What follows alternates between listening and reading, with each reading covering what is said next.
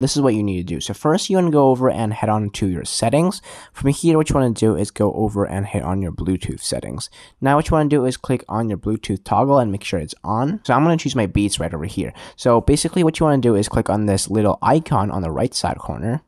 And then from here, as you can see, it says device name Beats Studio 3. So you want to click on that.